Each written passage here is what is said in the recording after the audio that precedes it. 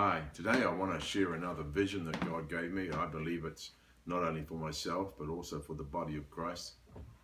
And I call this vision, "The fullness of heaven stands behind me."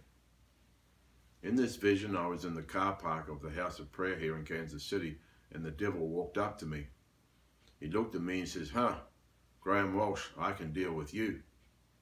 And then he looked over my left shoulder, and he saw Jesus standing there. And he began to shake. Then he looked over my head and he saw God the Father standing there, and he began to shake again. Then he looked on over my right shoulder. He saw the Holy Spirit standing there. Behind the Holy Spirit were millions of angels.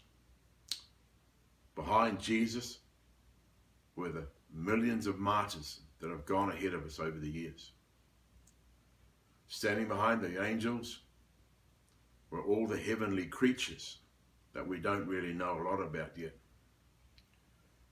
And standing behind the martyrs were all the saints that have gone ahead of us over the years. I said, Lord, why are you showing me this vision?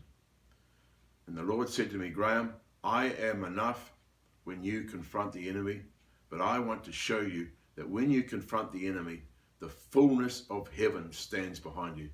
So folks, you're not alone out there today. The fullness of heaven stands behind you.